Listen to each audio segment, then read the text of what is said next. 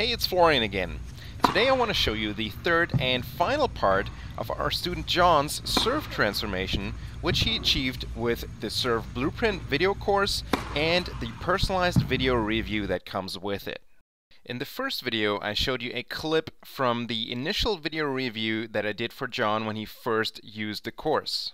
And we saw that his racket drop really needed to be improved. John worked on his serve and later sent me this clip for a follow-up review. As we can see here, his racket drop had already significantly improved, with the tip of the racket significantly lower and his arm in a much better position to generate power on the serve. To take things to the next level, I did another review for John, and I pointed out two things specifically, and fixing these two issues resulted in a major breakthrough for John, and he ended up gaining a lot of speed on his serve, which we'll see after the video review here. One thing I really want to point out here that I would like you to experiment with, that's very easy, is I think you're gripping the racket so that you're not gripping it at the bottom. Essentially, your hand is up too high from what I can see here, okay? And I do think that's costing you a little bit of racket hit speed and, of course, reach as well. So generally what I recommend here is that the palm closes off with the end of the grip. Like, you can take a look at Federer in slow motion on YouTube, you'll see that. Or look at me hitting the serve in the Serve Blueprint. And I think your hand is up a little bit too high, and we can see that here as well. Take a look at this. Now I know it's not 100% clear, but a little bit of the grip is kind of sticking out here, sticking up, okay? And yeah, I think that's a problem. I think that's easy to fix, and you should get quick results. Now when looking at the serve, a lot of things look good. You're tossing into the court, your body position at contact here is good. The swing looks good, and yet I still feel like, from just listening to it, I feel like you're lacking some pop, okay? That there's not quite the pop there yet that you should have. The most critical element for that is the pre-stretch in the shoulder muscles here. And that's very much related to the racket drop. Now, it's a little bit hard to show here, but essentially when we look at your elbow here and your hand in this position, in the racket drop position, your hand is higher than your elbow, okay? And the great servers, they will all get the hand to at least elbow level. Guys like Andy Roddick got it underneath elbow level, and there are many guys that get it underneath elbow level. I think if you look at my videos, you'll see that my hand in the racket drop is lower than my elbow.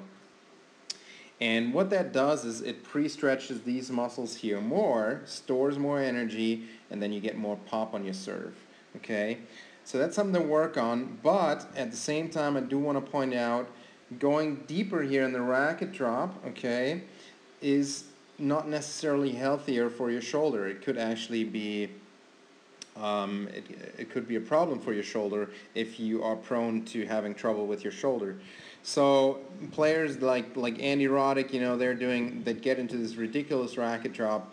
They do like 30 minutes at least of shoulder exercises every day. And we do have a document called Keeping Your Shoulder Healthy in the Serve Blueprint. I know you're in OTI Plus. There's videos on that as well in the first month. But if your shoulder is healthy and you want more pop on your serve, that's definitely what I would look at. The other thing that I cannot see here is how far is the racket aligned along the right edge of your body, or are you still swinging up more from the left side? Because there are two elements to the racket drop. One is how low is the tip of the racket, the other one at what angle is the racket to the body. And the top players all get it aligned along the right edge of the body and then swing up from there. You need to supinate in order to do that, to get there. And then again, you're pre-stretching muscles that are later gonna then result in more power on the serve. But I can't really see that here from this angle, so you can take a look at that from the back angle as well. But then, yeah, a lot of good things in place. You're pronating out here, which is good.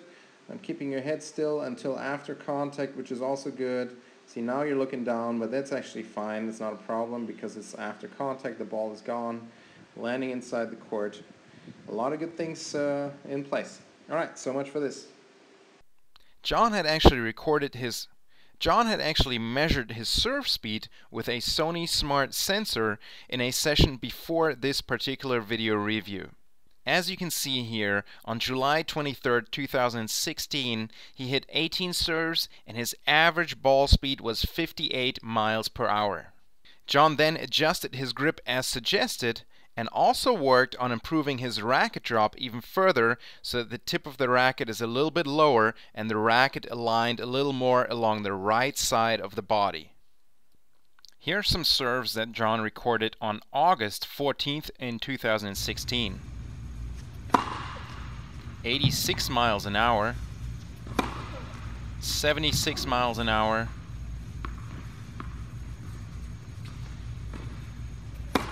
and 79 miles an hour.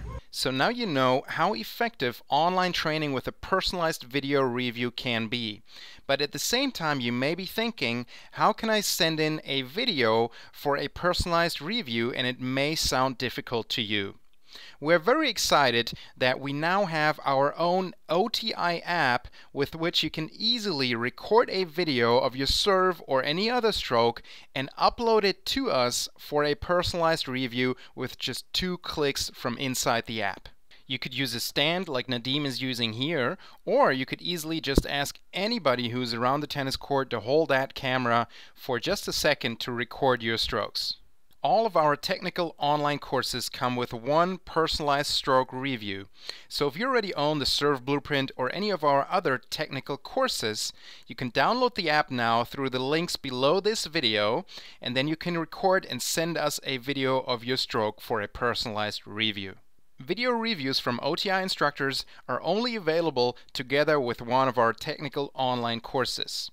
So if you've never purchased one of our online courses but are interested to get started with a personalized video review, you can now send an email to james@onlinetennisinstruction.com and let him know which course you're interested in, and we will give you a very good first-time buyer discount.